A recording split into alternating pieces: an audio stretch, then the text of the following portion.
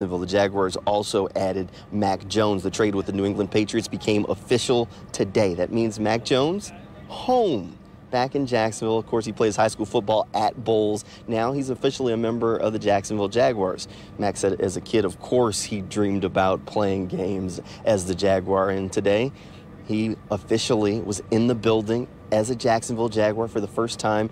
He said it was so simple. Being back here in Jacksonville makes him feel stress-free, and even his mom could come pick him up when he was done.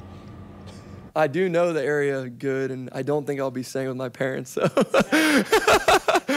maybe we'll see. But yeah, my mom's coming to pick me up in about 30 minutes. It's